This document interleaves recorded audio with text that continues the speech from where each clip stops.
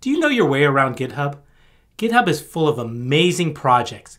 Let me show you 4 things to keep in mind as you're trying to figure out which project is best for you. Let's start with stars. We all understand it, it's a measure of popularity. But as blockchain showed, you can be popular and not so useful. So another strong signal to look at is look at the used by. That tells you who's actually using these projects and what they're building. So next I like to look at the license. I'm always looking for Apache or MIT because they're the most permissive, they allow commercial use.